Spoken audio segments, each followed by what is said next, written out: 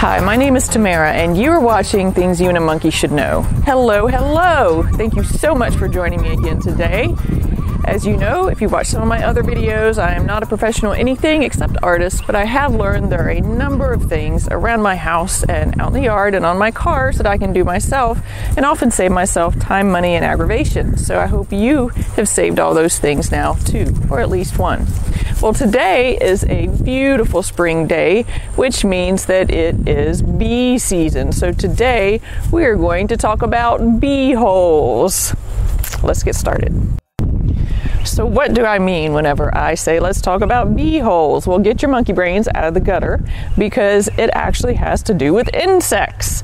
And since it's springtime, it means that those insects are looking for a place to nest, lay their eggs, and reproduce to populate the entire world.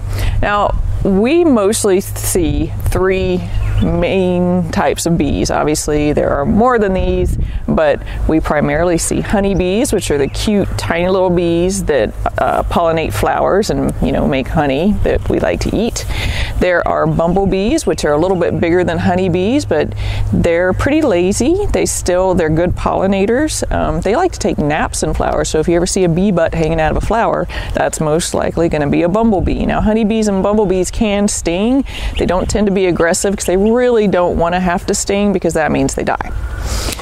The third type of bee that we see the most often is called a carpenter bee. Now, carpenter bees are aggressive and angry, and they're just out to get somebody. Now, the good thing about them is that they do not have stingers, so even though they come buzzing at you and act like they're gonna sting your face off, they actually can't do anything at all.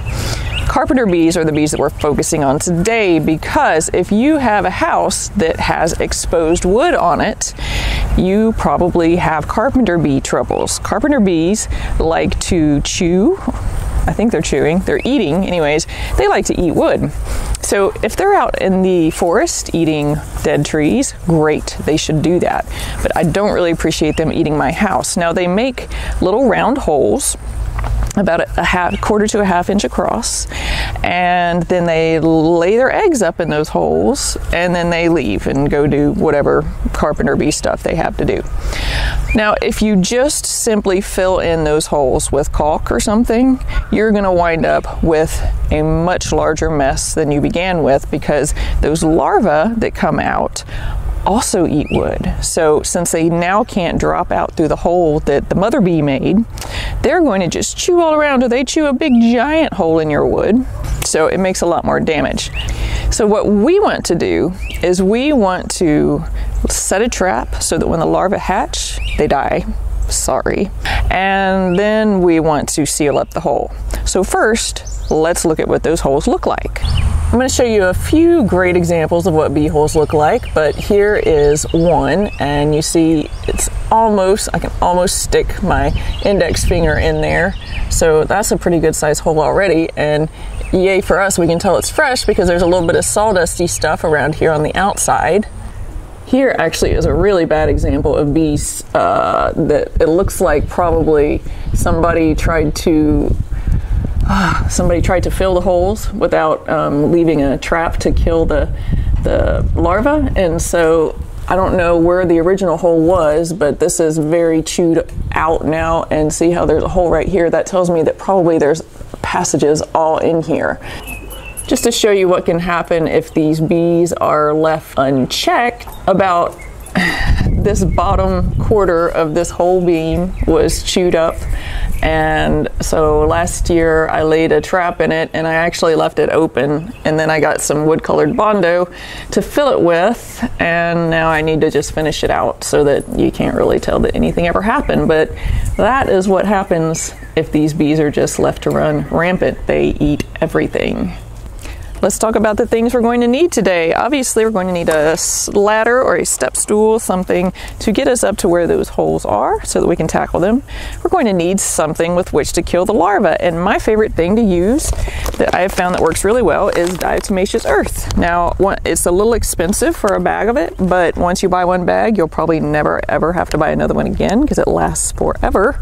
And it is basically really finely ground silica. I know there's a lot more to it than that, but it is fairly harmless. Do not breathe it. That's where it would get harmful, as if it gets in your lungs.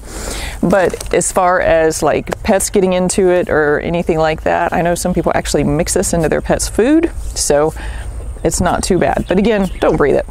Now we're going to need something with which to shoot that diatomaceous earth into the holes, and I found this nifty little thing that is just for that. So you need one of these. I'm not really sure what you call it, but anyway, it's a powder hole sticker inner thing. You're going to need something, well, you're going to need a brush to brush off any excess of the, we're going to call it DE so that I don't keep having to do the tongue twisting diatomaceous earth. So anytime that you have a little DE on the outside of the hole, we're going to use this to brush it off because it will keep whatever you're trying to plug that hole with from sticking. You're going to need something with which to actually plug the hole, and in my case I am using wood colored caulk. I'm hoping that this will cover all the holes today. Since I just found that really big one that I showed y'all, I'm not sure that it's going to work for that one, but if it doesn't, then I will definitely go back with some wood putty. You may need to have, you know, a little rag just to wipe any excess filler off from around the holes. And I think that is it. So let's get started on those bee holes. So here is why I love this little squeezer tool so much. Instead of me trying to somehow floof the DE up in this hole, all I do is just fluff it in there like that. Now, if you have a large number of holes that you're doing, you probably will want to have breathing protection on because this stuff did just rain back down on my face. I'm not going to drag y'all around to every single hole that I'm doing, but I did just find this other one and one beside it. So while I'm over here, I'm going to go ahead and spray me a little powder into there. And you don't need the powder to necessarily fall all the way out, or it does not need to fill it to the point that it falls out. Just need a good covering of the inside of that hole. So we're about to find out exactly what is going on with this hole. I'm not seeing any DE come out, come out of any, oh, yep, look at that. So these are all connected.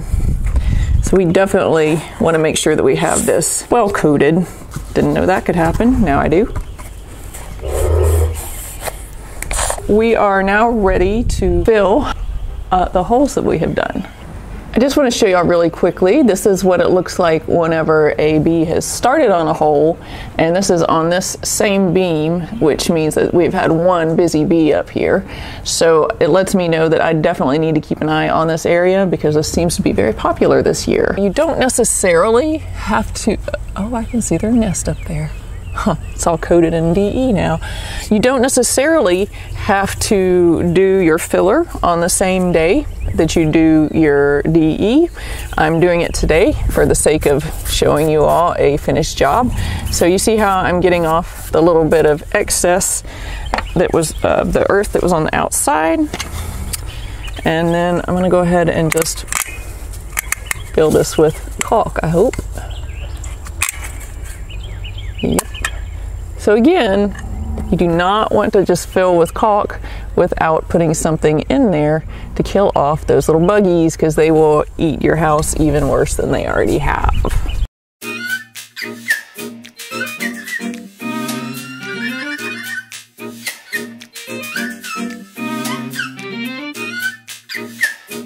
So you may be wondering if you should fill this little starter hole with caulk. Well, that is entirely up to you. I would be more inclined to give it a little poof of this diatomaceous earth, just in case that bee comes back and starts chewing in there again. And maybe at the end of the season, go back and caulk it. So that's it. Pretty easy, right? if you've been seeing holes like that on your house and you didn't know what they were, now you know, and you know that you need to do something about them. And if you did know what they were, now you see how easy it is to start taking care of the problem. This house it was almost like a whole beehive whenever I moved here. So it's quite improved now. I couldn't have stood here maybe 2 years ago without being totally pummeled by bees trying to get me to leave. I hope that helped you. Thank you so much for joining me again today. If you haven't subscribed to the channel already, please go ahead and do that now. Thank you very much to everyone who already has. Have a wonderful spring day, and I look forward to seeing you again soon.